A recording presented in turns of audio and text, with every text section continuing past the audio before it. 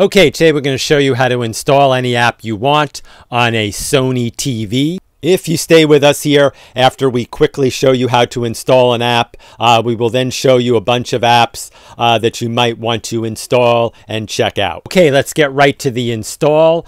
You want to press the home button on the remote, select apps, go into the Google Play Store, select the search icon, that's the magnifying glass, enter the app name, example Hulu, select the app, and install. Okay, now that you know how to install the apps, we're going to show you a bunch of apps that we think you should check out. The first one is Locast, which if you want to get local channels on your TV and you don't want to set up an antenna, check out this app. It is a free app, although they do ask for donations. 3 other apps that are worth checking out are Zumo, Tubi, and Pluto.